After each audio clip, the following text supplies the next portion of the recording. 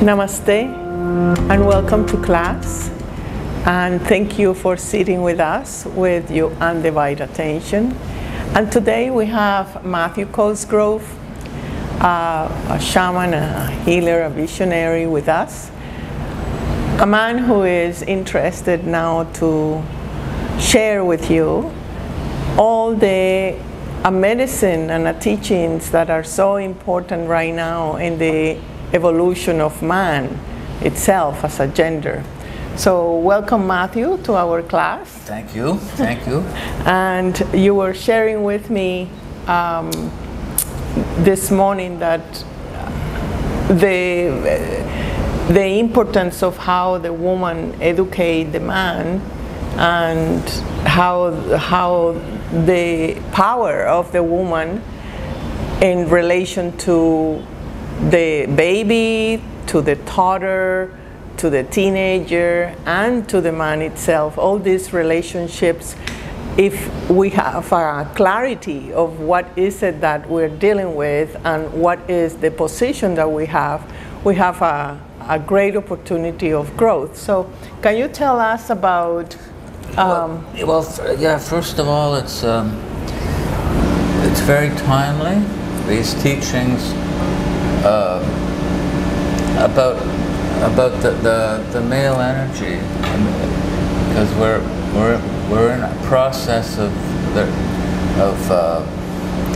there's gender confusion, and in the wake of wokeism and all these things, it's becoming very confused, especially for young people. There's no model about what it is to be a man. It's very confused. Like men are taught they have to apologize to be men. And I don't know why, if there's an agenda behind this whole movement and what it is exactly, but so I thought it would be timely to come out with the teachings about the three types of men.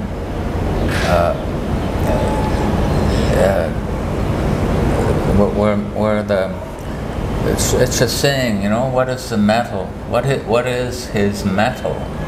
So what type of metal can the man be likened to, his character? And so there's today we're going to talk about the three types of metal. The first of all is the copper man.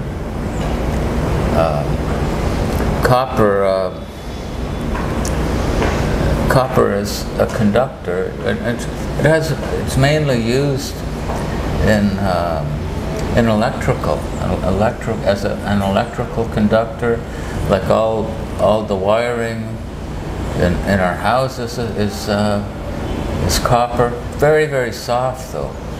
It's very, very soft. It's very, very pliable. And I've worked with copper wiring, and you got to be very careful. If you twist it too much, it just snaps. It's very soft, you know. And as a conductor, it's very good. But when it comes to the copper man, it conducts, but it has no sovereignty. It'll conduct whatever is the predominant current or narrative. Like, we have examples recently, you know, about there's a certain narrative about wokeism. You know, the copper man is the one that's going to dye his hair purple because it doesn't know why. It's just kind of, you know, or the COVID narrative. That was a big one. So many people, they just adapted the instructions that were in the narrative, and they blindly parroted all the talking points without even questioning, you know. Known a lot of people like that.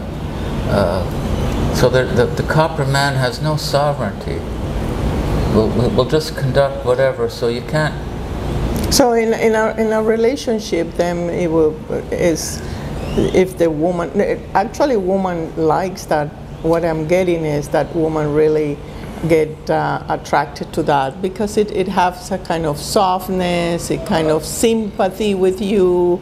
It has, it follows your ideas, is moldable to you, to your lifestyle. But there is a price to pay. There's a price to pay. Yeah. That's the problem. Like it's a very yin metal, really.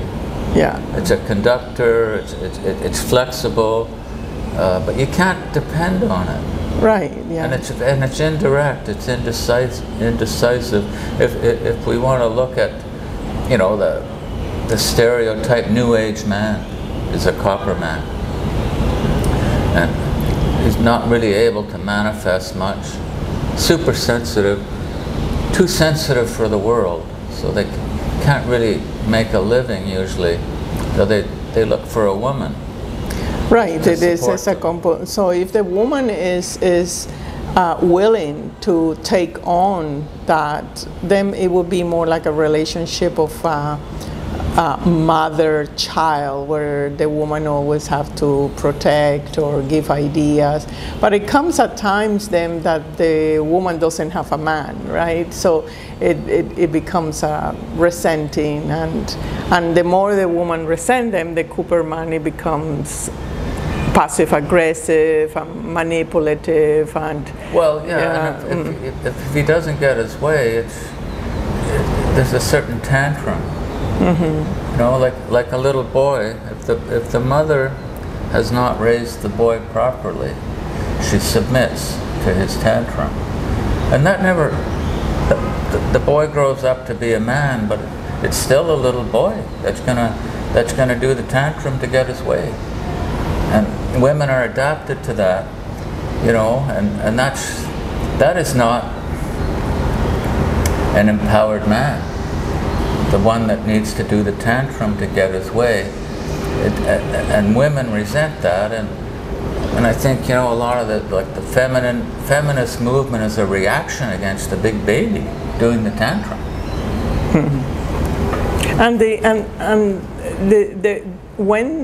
I often say the woman have to test the man, and the test is about identifying the type of tantrum, how the power of the man get hidden by the tantrum. So if the man is able to overcome his own tantrum, and you are the more important, or the relationship is more important, or the family is more important, then is a different caliber of man that is able to drop his tantrum and start relating, start coming out of his own self there. So the woman who submits to the man's tantrum is agreeing with the tantrum. She's agreeing with the man, the disempowered man. And that's thinking that, well, let's look at it. It's just the male energy. It's horrible. This is male, but that has nothing to do with male energy. It's the tantrum. You can have that in a woman or a man who don't recognize who they really are. That they have submitted to their ego, basically. So, and that's what we often say, that is the resolution relationships, when you are dealing with the tantrum of the other person, and you're dealing with your own tantrum too. So the relationship can start beautifully and you feel okay, but after 3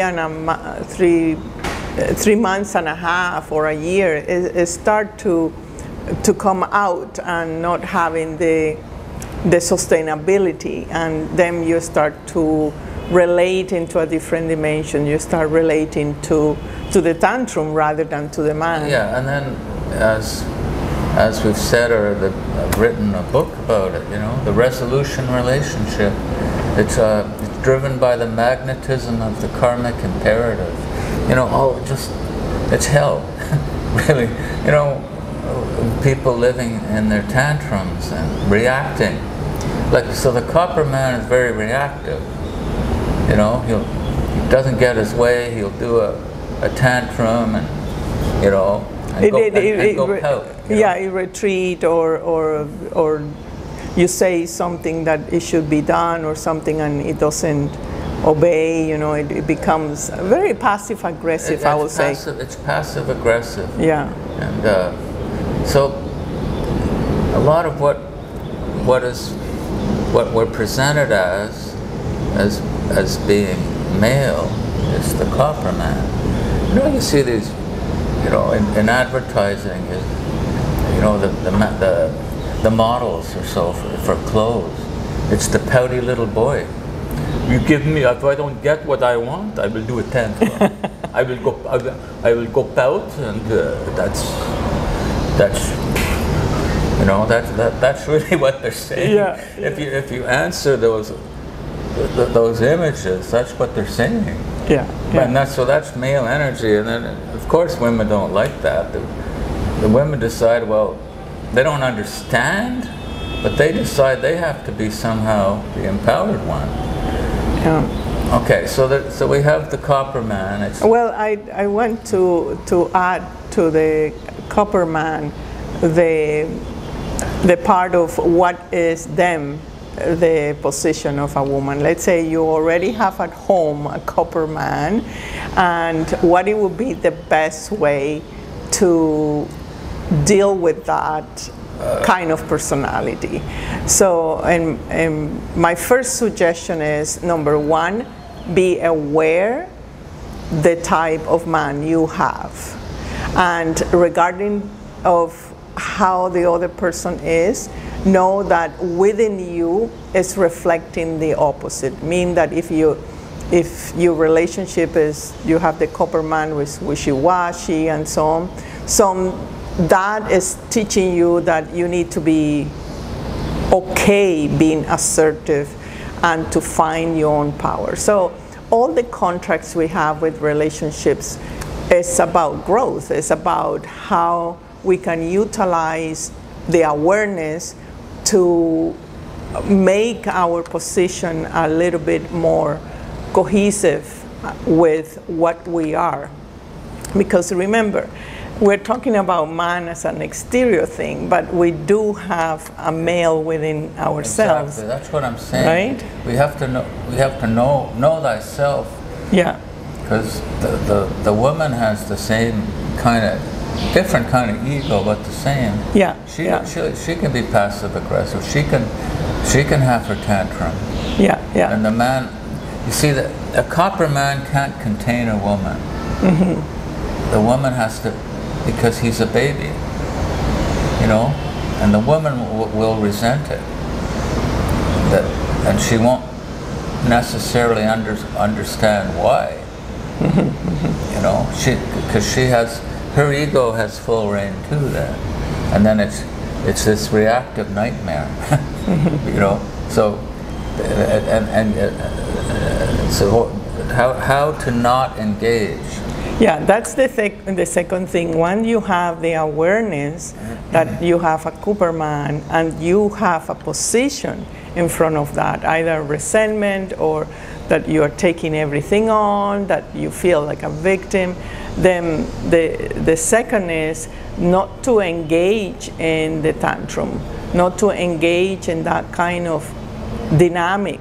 You zoom out and say, okay, what is it I need to learn from this man, and what is it I need to reposition myself so I can have power but no control. Because with a copper man, the woman tend to control. It has to control.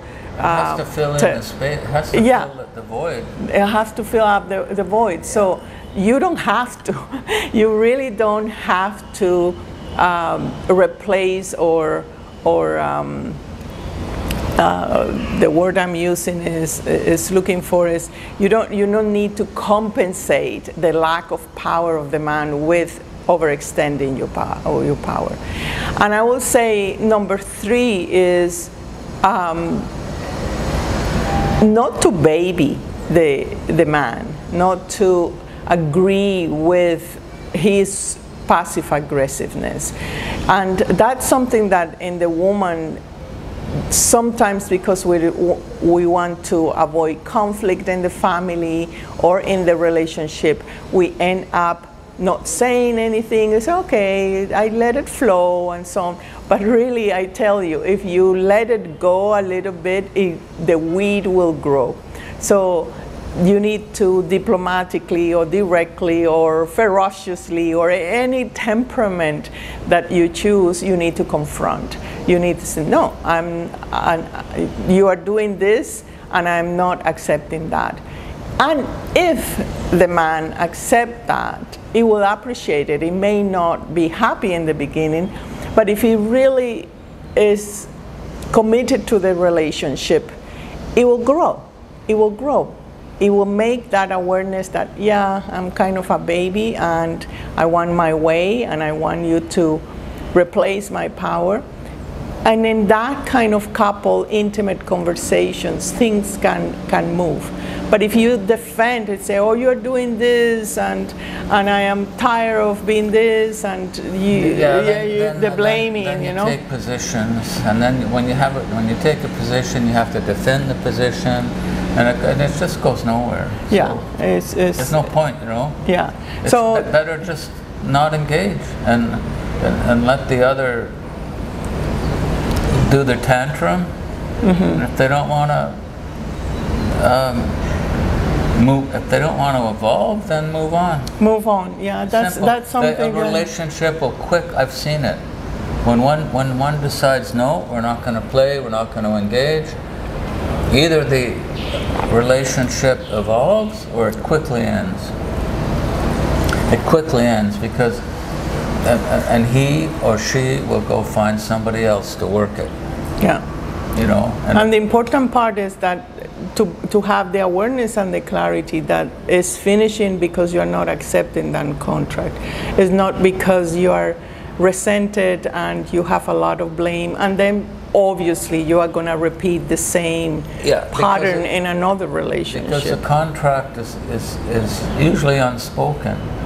You know, you're gonna, as long as you play by these rules, it'll work. But if you break the rules, which is true to the next one, we're going to get to the Iron Man. Yes, well, thank you so much for sitting with us, and stay tuned for our next episode about the Iron Man. That's the second. That's the second time. Medal. You know. Medal, yes. Thank you, Matthew, for sitting with us, and I'm looking forward to hear the Iron Man. Namaste.